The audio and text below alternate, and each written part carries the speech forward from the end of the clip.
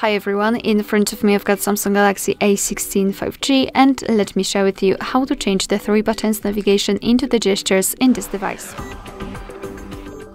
So let's start with opening the settings.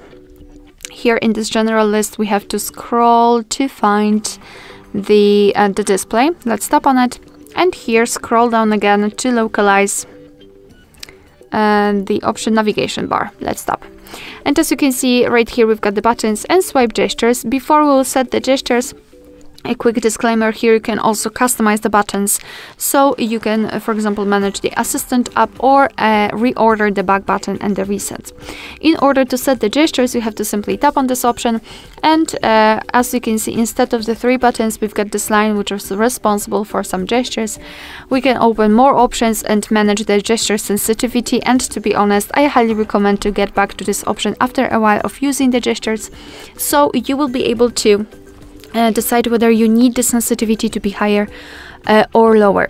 So now a quick tutorial of how to use the gestures actually. In order to get back to the previous page, just like by using the back button, you have to swipe your finger from the side to the center.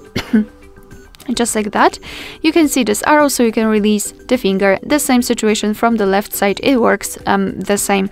If you'd like to get back directly to the home page, swipe your finger from the bottom to the center of your device and make sure that this motion will be quick and short, just like that.